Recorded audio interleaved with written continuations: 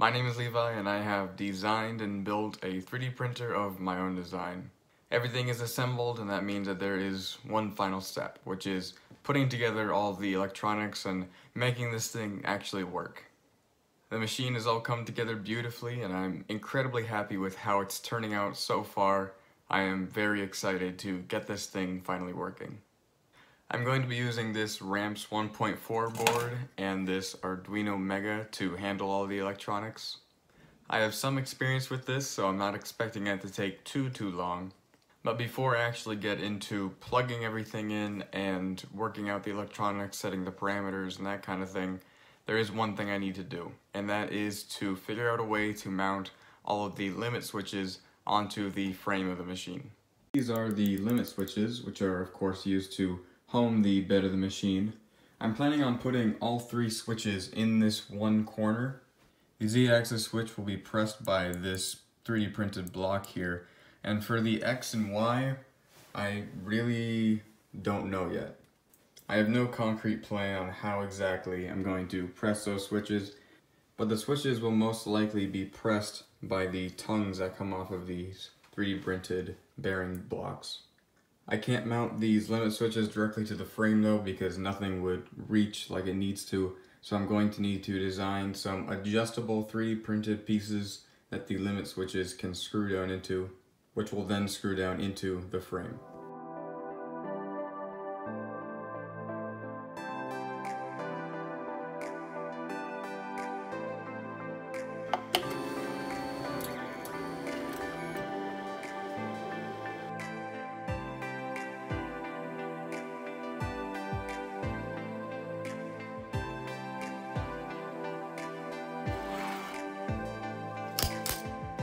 I have these three limit switches and these three limit switch brackets. So now I need to mount them onto the frame.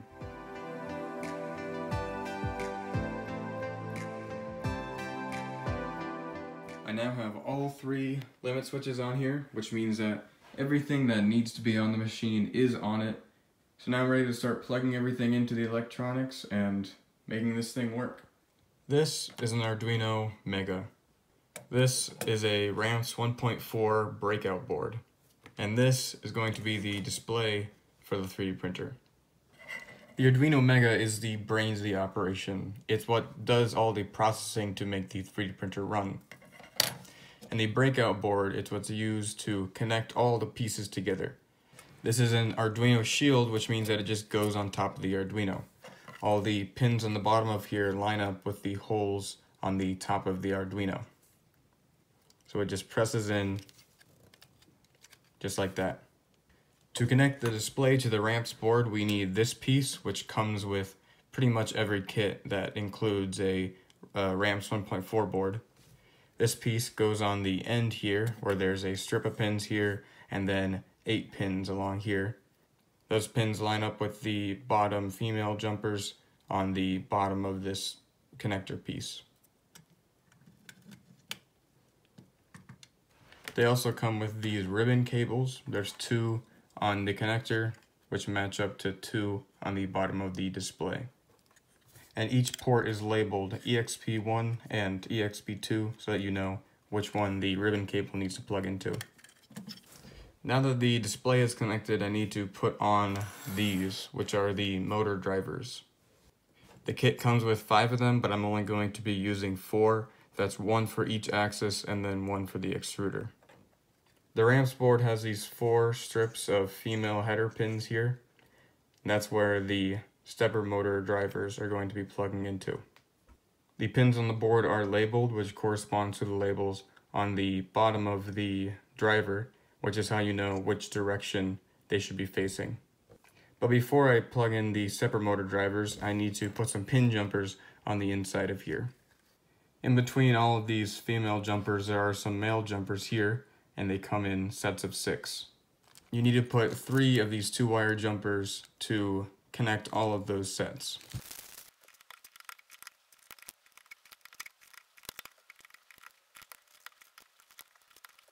These jumpers are connecting points on the stepper motor drivers.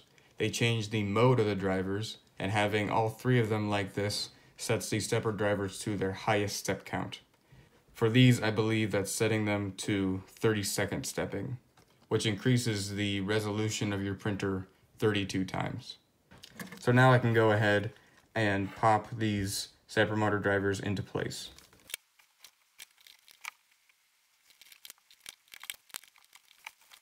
So now the stepper motor drivers are all in place.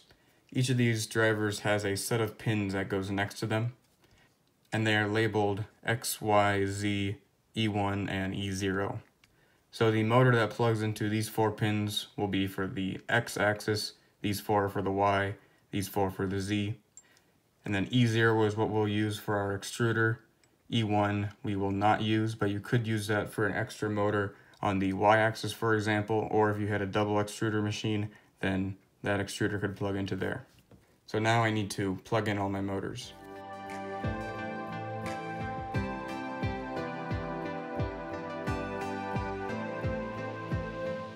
I now have this whole mess of wires here. All the motors are plugged in. Now this machine has 2 motors for the Z-axis, and the RAMPS 1.4 board compensates for that since there are 2 pin outputs on the Z-axis stepper motor controller, so you can plug both of them in just fine. I also went ahead and wired up a few more things. I connected both the thermistors for the hot end and for the build plate. Both of them go into here. The hot end thermistor is labeled T0 and the build plate thermistor is labeled T1. I then wired up all of the limit switches. I have 3 of them here. I wired the Z-axis min, the Y-axis max, and the X-axis min, which is the correct configuration for having the home position be in the top left like this. I then wired in the high current outputs, which go to the heated bed and to the hot end. The hot end is wired into D10 with these screws. For these high current outputs, it doesn't matter which end is positive and which end is negative, so they can go in either way. And then the wires for the heated bed go into D8. And with that, all of the wiring that's going to go into the RAMPS board is complete, except for one thing. It still needs to be connected to a power source. And this here, what this is sitting on, is going to be my power supply. This is a 12 volt, 30 amp max power supply, and I've already gone ahead and wired the cord into it. So 110 volts AC is being fed into these 3 points here, and out of these points on the side, I will wire 12 volts into this block here, which is the input for the RAMPS board. The supply should not be enough to power this massive heated bed. The heated bed is meant for 24 volts. I can still run it off of 12, but it might not be able to heat up to a point where the bed adhesion is actually improved. But for all I know, it could be totally fine, and it could just take a little bit longer for it to get up to the desired temperature.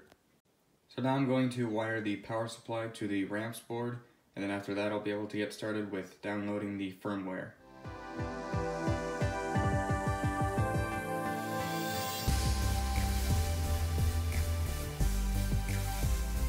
This is the Marlin firmware loaded into the Arduino IDE.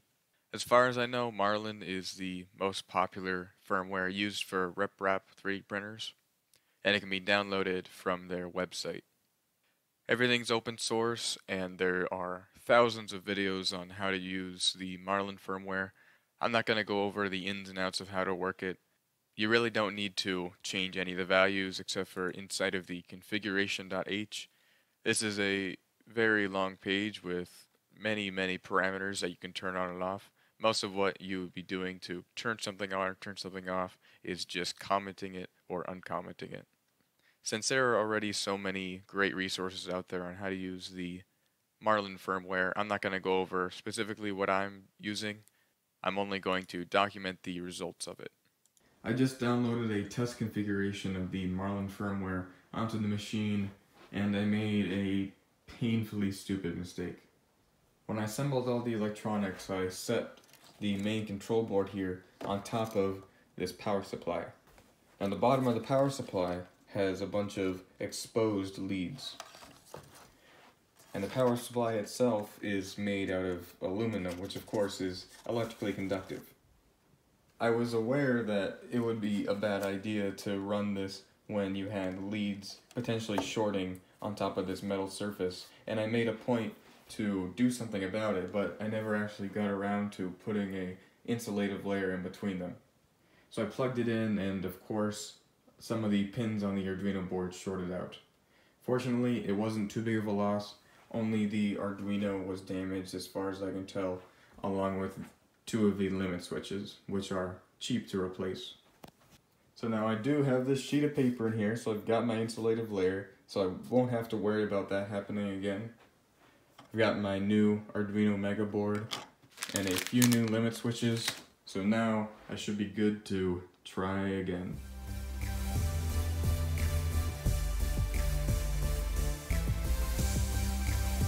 Configuration is uploaded. Now I'm ready to plug it in. And looks like it's working. Cool. I've been playing around with the homing sequence for about an hour now, and I think I've got it good. So this is going to be my first official test. Prepare and then auto home.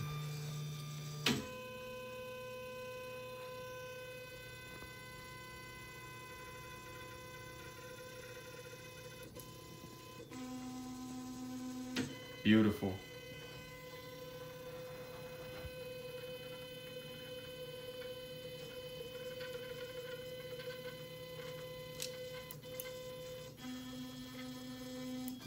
Great.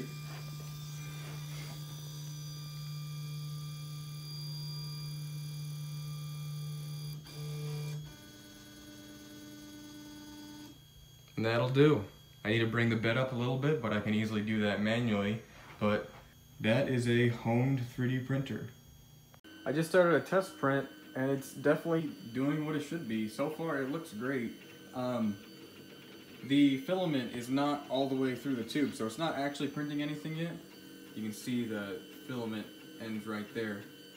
But it's looking great. I'm honestly surprised that it's gone this easily.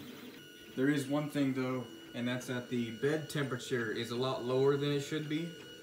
I've stated before that this bed is meant for 24 volts and this is a 12 volt power supply, so it really shouldn't be able to heat it up to the correct temperature.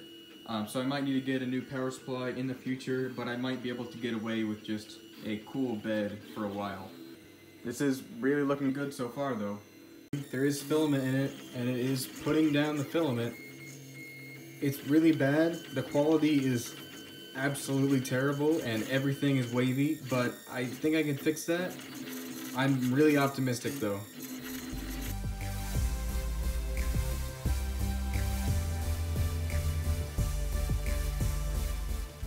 Okay, it's now the next morning and I still cannot get the printer to print properly. I spent probably around 5 hours working on this, and many trial runs, and every single time the printer gets clogged up. No matter if I change the feed rate to higher or lower, or if I extrude it by cubic millimeters instead of linear millimeters, nothing matters. In the end, it always ends up clogging up. I've spent way too much time and lost way too much sleep trying to figure out what this is, but I do think that I have finally figured out what the problem is. The J-head extruder that I got came with this fan that snaps onto the cylindrical heatsink. But the wire is not very long and it definitely wouldn't reach from the head all the way down to the electronics, so I just left the fan off. Now I've always thought of a fan as really just an optional piece, but I think in this case it's absolutely necessary. So the fan snaps right onto there, which will cool the throat of the hot end. So what's happening now is the filament will not fully melt and it'll get clogged up through here. So it'll just be one thick chunk of plastic that'll keep on going up here and then up through the tube. What I want to happen is for the filament to remain solid and remain structurally sound throughout here, and then only melt at the very bottom. That way there would be no space for the filament to get stuck. It couldn't get clogged up because it would only be melting at the very tip. And I believe that this fan should do that. The fan should cool down the heatsink so that everything inside of here should remain cool. You can even see how the head is physically separated from the heatsink, which I assume is to prevent this from happening. So if I can get this fan on here, then I think that everything might work out just fine. So I am confident that I have figured out this problem, but I'm also very tired. And I don't have the correct wires to connect the fan to the control board. So I need to wait for a couple things to come in the mail, then I'll be able to fully finish everything up. I know this isn't quite a full electronics overview, seeing as how the machine doesn't work in the end. But I really need to take a mental break from this for a day or two. So I'll upload one more video about fixing the machine, getting everything to work, cleaning everything up, making everything finalized. And then the printer will be done. But for now, that's all I've got, and I need to take a nap.